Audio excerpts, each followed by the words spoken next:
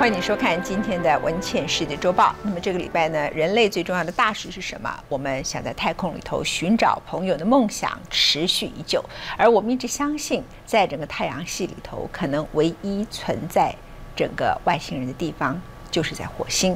而最近，美国的好奇号，美国 Nasa 呢，终于在帕萨迪纳的 Nasa 中心。这个好奇号正式的登陆火星成功，传回了一些照片，照片显示出来，它跟地球多么的像。在美国加州帕萨迪纳的喷射推进实验室，这是漫长而煎熬的7分钟。科学家准备接收来自2亿4千公里外的讯息，除了等待之外，他们无事可做。Touchdown confirmed. We're safe on Mars. 登陆火星的消息让科学家们欣喜若狂，其中有些人全部的研究生涯都是投注在这项有史以来野心最大的火星任务。All those things that have kept me and the rest of the team awake for years. We don't have to think about it. We don't have to dream about it anymore. We don't have to. It doesn't have to haunt us everywhere we go. It's a great thrill and a great relief for all of us. 环绕火星运行的追踪器难得捕捉到了好奇号的降落画面。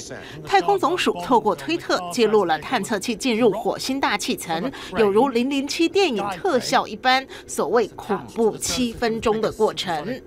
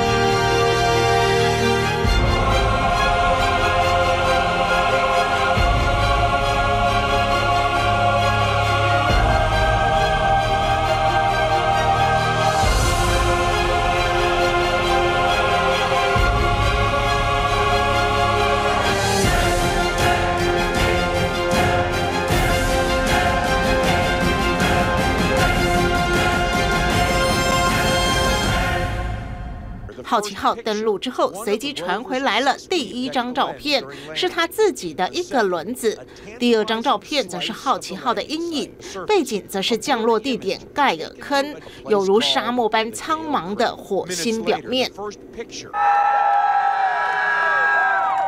在纽约的时报广场，兴奋的民众观看登陆火星的现场直播。对大小挫折不断的美国太空总署来说，总算等到扬眉吐气的一刻。And if anybody has been harboring doubts about the status of U.S. leadership in space, well, there's a 1-ton automobile-sized piece of American ingenuity on the, that is.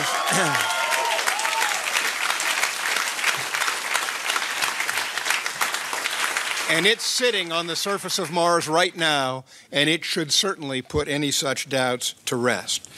NASA 选择的降落地点在靠近火星赤道的盖尔坑，因为他们认为在遥远的过去有水流经过这里，可能有某种生物形式曾经存在，或者仍然存在于火星。At least in the past, Mars looks like it has been habitable. It could have supported microbial life. But, you need to go and look and you need to ask the right questions. And Curiosity is a rover that's able to do that.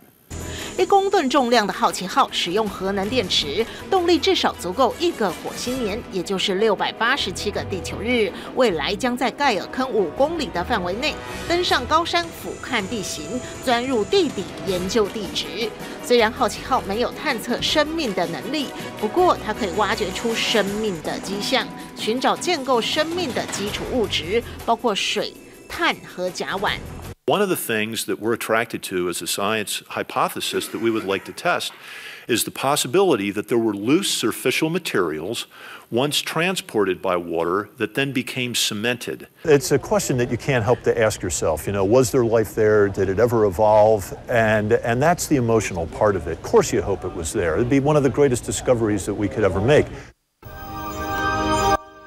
这个太阳系里和地球长得最相像的兄弟 Luke, you read me? Yeah, Renee. 经常是科幻作品中人类前进太空的基地，而不管有什么发现，好奇号都给怀抱火星梦的人带来无穷的希望。It will become increasingly possible for first a Mars base and then ultimately Martian communities to be self-sufficient on Mars. When we learn that craft, Mars becomes habitable to humans. 这个号称10年之内最重大的太空任务，或许将解答人们终极的问题：在浩瀚无垠的宇宙中，人类到底是独一无二，还是会有其他智慧生物的存在？